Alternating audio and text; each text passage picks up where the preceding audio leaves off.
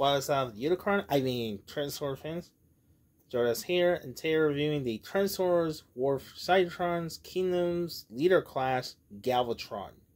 Now, this version, he's from the Kingdom line that was from Series 2.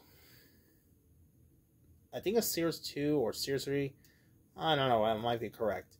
So here's Galvatron. He is the leader of Decepticon. Now, in case you know, you haven't seen Transformers the movie in 1986. He is a former of the leader, Megatron, after he got his butt kicked by Optimus, until he gets picked up by a Unicron. He gets reformation and gives his name Galvatron. So yeah, he's the main villain from the Transformers the movie.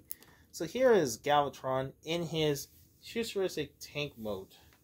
Now, I had no idea this tank mode. This futuristic Cybertron tank.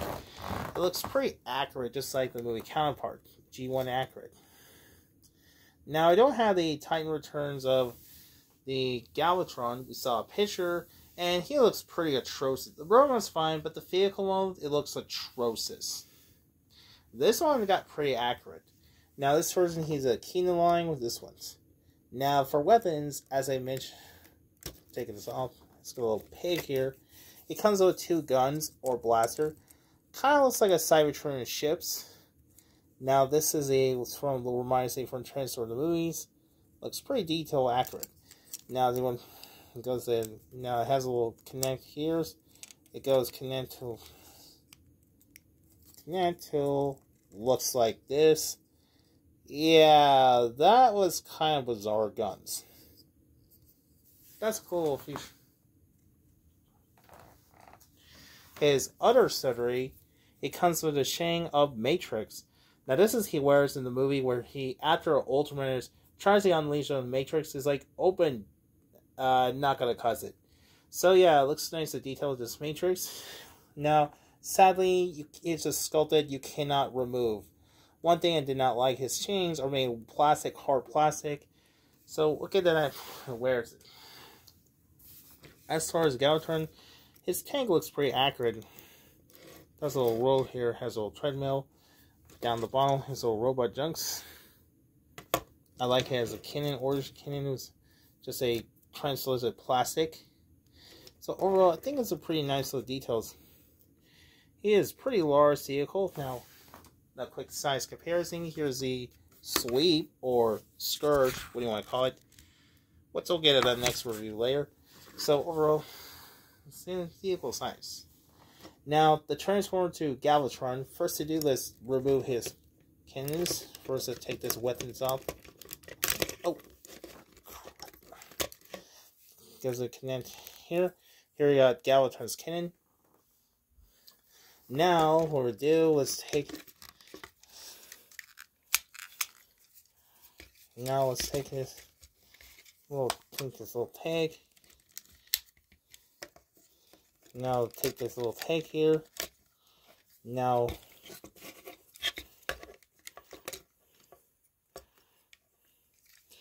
first we want to do that, let's take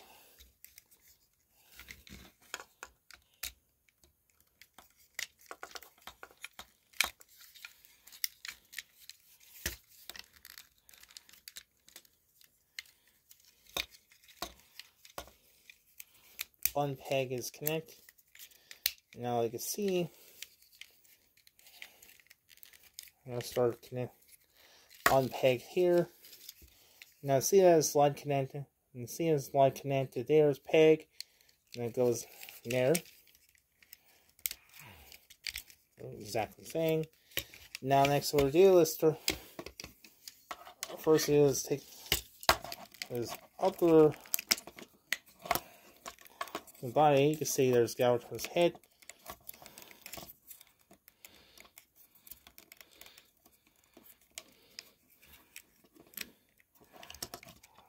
Oops. Come on. Dang it. Come on.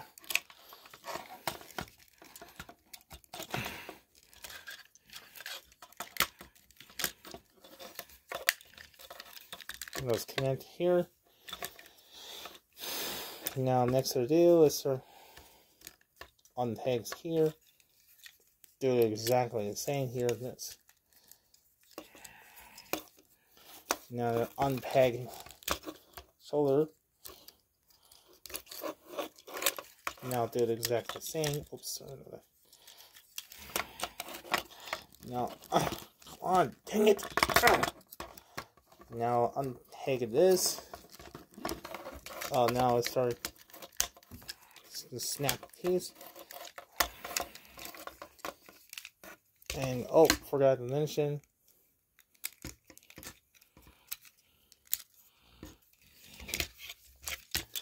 On the back.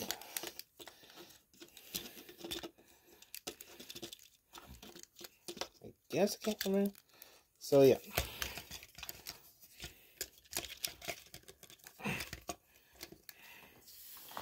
Okay. So here is Galvatron in his Robo mode. Sorry, I couldn't. Now the figure itself, the Galvatron, he looks just like he did how he looks the animated series, looks from G1 series. And he also did appear in Transformers Kingdom or War for Cybertron on Netflix. Now he's the main villain along with Nemesis Prime, who is also from Ultra Dimension, which I won't spoil it, but holy crap, I didn't see that coming. Now as a weapon, he comes with Fusion Cannon or Galvatron's Cannon, what you want to call it.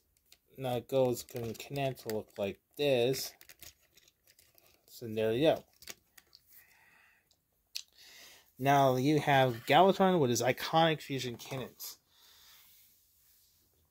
Now this figure looks pretty accurate in itself. Now this figure stands about 7.5 inches. He looks pretty taller for that. Now here is next to the Hot Rod. Here's size comparison. Here's Hot Rod. Now he looks pretty sized now. Now in a movie he should be shorter than Hot Rod. I had no idea.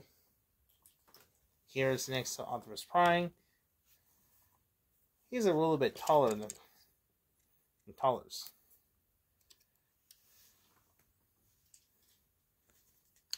And here's next to Megatron. This is before the actor, his transformation depths. The head sculpt for Galvatron, he looks just like he did in the movie Accurate. And there are certain colors. I like how his eyes are red. He's got a little helmet. I like the Decepticon logo. It has nice red texture. One thing I complained was I didn't like. It has a weird battle damage. His skin, scratch and paint looks like a battle damage, which is kind of disappointment. Now there was a variant.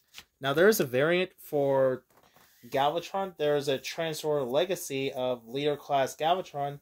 This figure is the same mold, except his shoulders are different. And the other one has no battle damage. If you want to make the regular Galvatron with no battle damage, I think that's the best way to show it. As far as the surgery I mentioned before,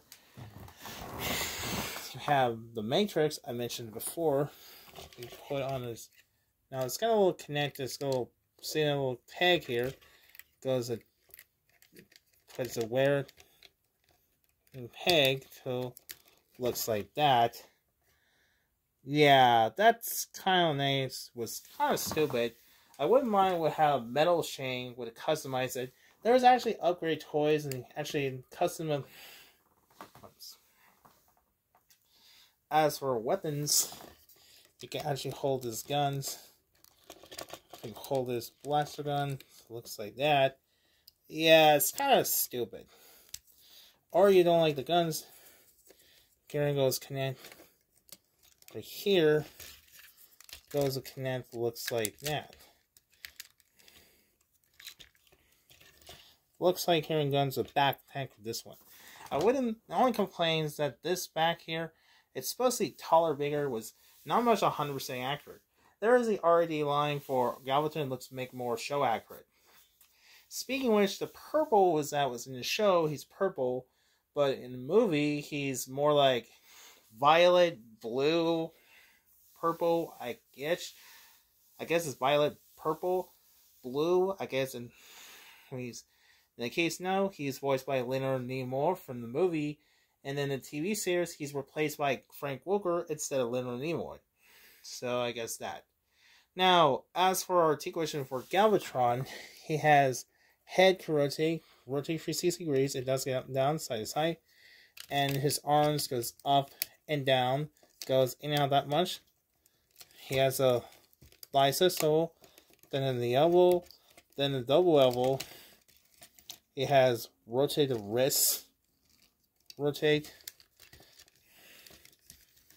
Oh, oops. That. It does have swivel waist. Waist rotate, swivel waist. That was 360 degrees. His leg is forwards and back. Goes in and out that much. He has a thigh swivel. Then in the knee. No ankle pin. Doesn't side to side that much because of the transformation. So that's about it. Galvatron's articulations. So there's my review of the Leader Class Galvatron. Overall, this looks pretty cool and it looks pretty accurate. Not much to say this figure Galvatron figure of Leader Class. He looks 100% show accurate. I really like the detail. Oh, he's missing his purple on the shin. That's my fault. It would have been nice to be custom paint to this one. Speaking of paint, I really wish... if you wanted the Legacy 1 version of Galvatron, that's the best deal. Now, speaking of variant, I mentioned that the Legacy 1... Now, there is a variant for Galvatron figure. Now, there was also the variant. Now, there is a variant for Galvatron.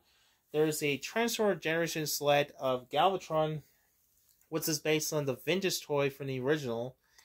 That's kind of cool. His colors are silver instead of purple. Yeah, I didn't get them. They're kind of stupid. It looks... it wanted to be based on a vintage toy. Yeah, I did not like. So I decided to go with this. Overall, I think Galvatron series is pretty cool and it's more show accurate. If you're a fan of G1 or Transformers, the movie I did, I highly recommend to check it out. Or you get the Transformers Legacy one that was saw in the stores. He looks exactly the same mold, except the paint of his battle damage removed.